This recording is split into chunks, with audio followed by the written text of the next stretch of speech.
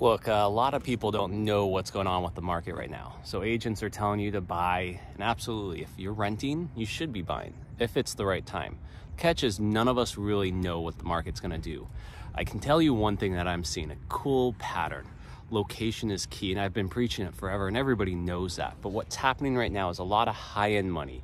I would say anything above 750 to $1 million and plus are actually starting to move. So they're moving from San Fran, California, and they're coming up here along with Colorado, East Coast, everything else, and they're starting to buy key locations. So it has to be completely updated or a prime location that they're gonna rehab, but most of them are wanting houses that are completely done, completely nice, and they're still getting a premium. They're not taking a hit in this market. They're actually getting a good price.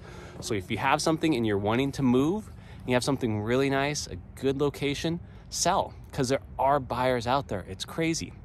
Now, middle price, 500, around there, taking a hit because a lot of people don't know what the market's gonna do. We're definitely correcting in price. Will we correct more next year? Absolutely. I'm seeing a lot of crap out there that's gonna even lower the market more. Interest rates, if they don't go down, absolutely, more correction.